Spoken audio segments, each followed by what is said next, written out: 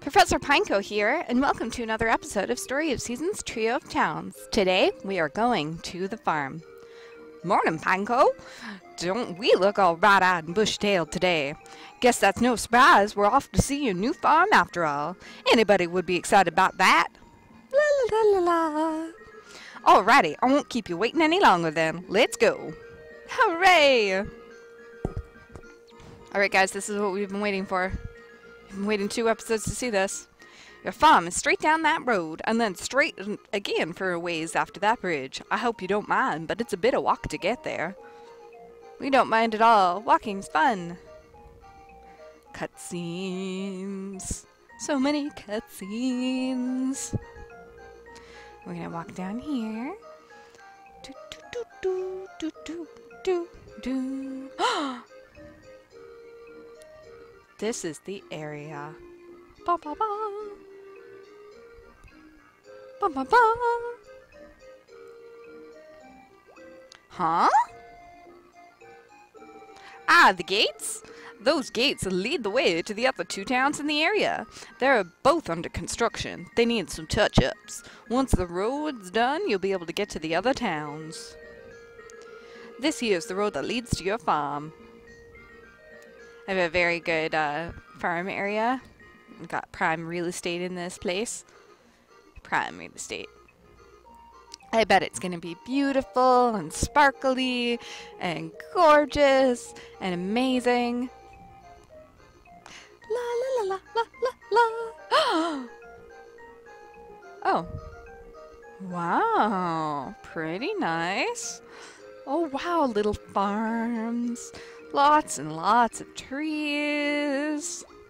Yay! This looks awesome. Hooray! I love it. Oh. Well, that's my home. Told leaves a little bit desired, but I guess so. I'm happy with it. So everybody, this is the shack.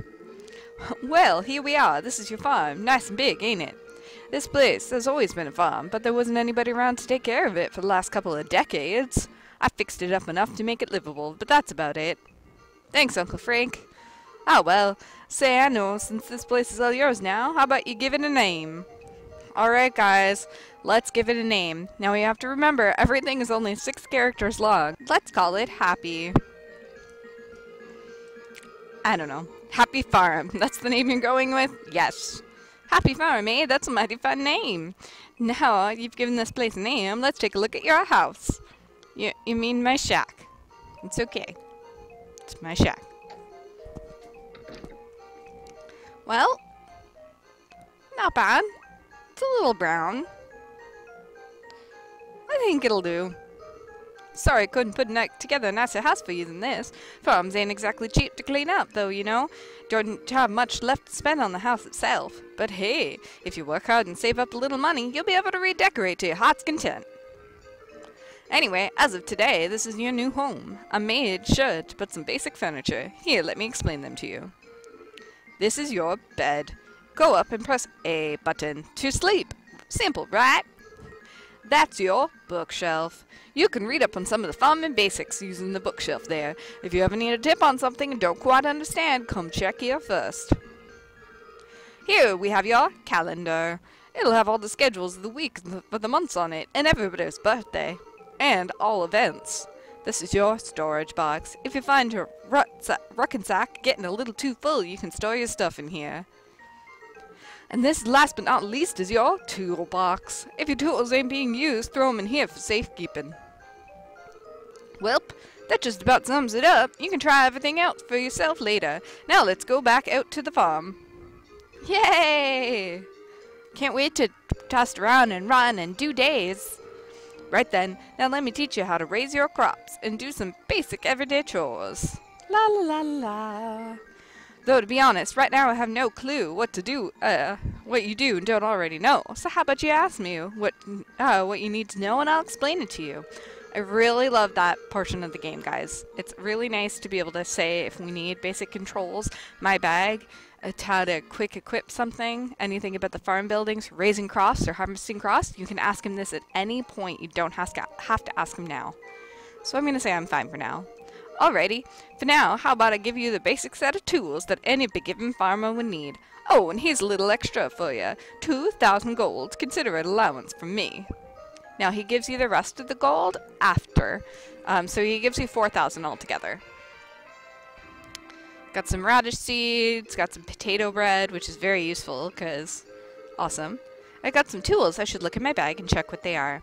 You can press the X button to open up the menu and touchscreen and check what's in your bag. Also, I'm sure you already know this, but just to be sure, make sure you don't accidentally throw away any of your tools, like your whole watering can. But if you do accidentally throw one of them away, you can just save up money and go buy a new one from the general store. If you ever want me to teach you any of this again, just come over and talk to me any day. Before 12. I'm perfectly happy to assist you in anything you may need, except for feeding you. Alrighty, right now, how about you stick to the basic farm routine of raising your crops, selling them, and making up some money. I'll keep my eye on how you doing and decide if you got what it takes to be a farmer. You can take your crops to you've harvested and put them in your shipping box over there to sell them for money. This is the best portion of this game. You do not have to run to town every day. You have, every day about 17 o'clock, somebody will come up, mosey up, and collect what you got in your box. Money you earned from those sales will be added to your wallet the next morning. Right, I'll be heading home then. I know this has got to seem overwhelming, Pineco, but do your best, okay? Not overwhelming at all. It's overwhelming as you talking, Frank. Alright, guys. Yay! So we got a couple of things, because we started the game with Tycoon, so we started with 50,000 extra gold. Okay, you can see that at the bottom screen there. We're going to go over here and look at the bookshelf, so we can show you all the different things. I found the bookshelf very useful for looking up your character. So right now we can see that we have a title of Nova Farmer, that we started with Tycoon. We can look at our earnings report to see how much we've made.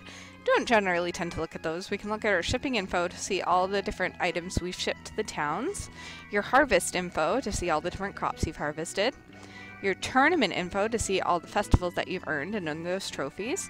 Resident info is probably the most, what you're going to be most interested in throughout this game, because this will tell you whether or not you've talked to somebody that day. See, Frank has a little ... there. And it'll also tell you whether or not you've given them a gift that day. And as the hearts grow, so does the rank for your towns. So you want to keep that information. You can also, when you get animals, you can also see all the byproduct details and all the animals you have. And then you can also figure out all the fish that you've caught and all the different fish things. We have your calendar here. It's going to help you keep up with events, and it's also going to start adding festivals and stuff. So right now we don't have a lot on our schedule. Again, because you have the shipping box in this game, you don't have to worry about dates where each person, like each town you can ship with, is going to be in stock. You have your bed, and you have this lamp, which I think is really cute because you can turn on and off the lamp. You've got your storage box, which starts out with your storage box. You have 100 items for starting for your storage box, okay? So then you have your toolbox, and you can put tools in it. I just keep the tools on me because they don't actually count towards the inventory in your bag. Alright, so to pick up items, you just run around and we press A. I do suggest that early in the game you make sure you pick up every single item that you possibly can. So all of the, unlike the last game where you could set up fields wherever you wanted, this one actually starts with areas where you can plant. So it's very interesting. We're gonna, we don't actually have the ability to edit our farm yet. It's gonna be right here when we do. So first we're going to show you the shortcuts. So if you press the right button, you can go into your quick menu for your hoe, watering can, and sickle. You'll find that you use these very often. You'll also find that it's a good way to pause the game, because every moment that I'm running around here costs us precious seconds. You can press the R button to go to each of the different sections. We have the tools, we have the seeds. The tools, at the bottom of the tools is where your your fertilizer will be. So you have your seeds, and then this is from your shortcuts from your bag. So if you press the X button, you open the little menu on the side here. You can also get to your tools through this menu. And you can see kind of your details on your tools and what they're used for. So you can read all of that if you'd like. This is where your bag is. You can go all seeds, crops, just using the R button or the L button. You can go through these right here. And he gives you potato bread, which is really great for the beginning of the game. You can feel that we picked up 2 moondrop flowers, which is really nice. Those sell for 30, so good things to sell. And then we started out with some radish seeds, so you can kind of just go and say you wanted that potato bread to be able to be accessed from that shortcut menu. You press register, and it actually, excuse me here, I do have to adjust my capture just a little tiny bit here because you guys cannot see. There we go. There's a little plus right there. I do apologize for that.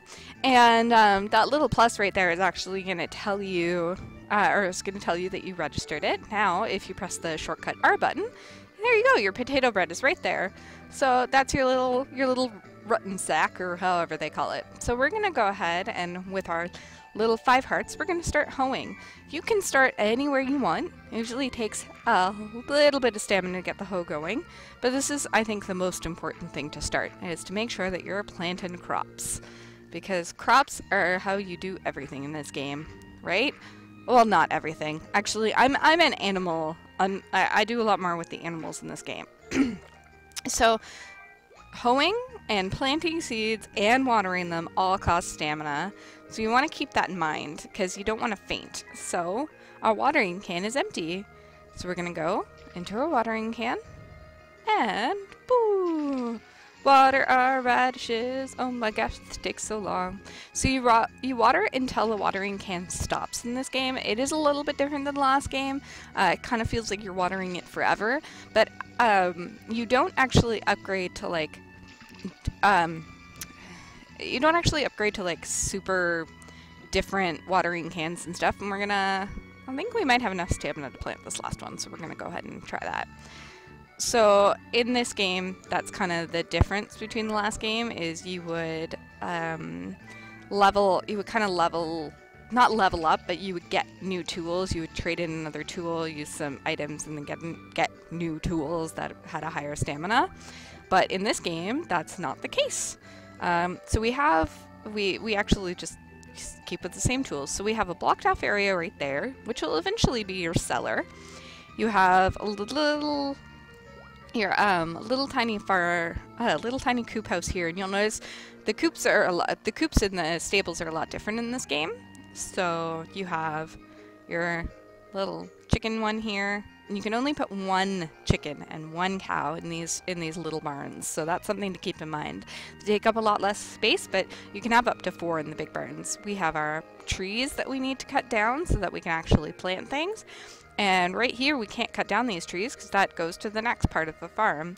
Altogether, there are 3 sections of the farm blocked off right now, and your underground that has 3 full sections. So the farm is quite big when you finally get it all going.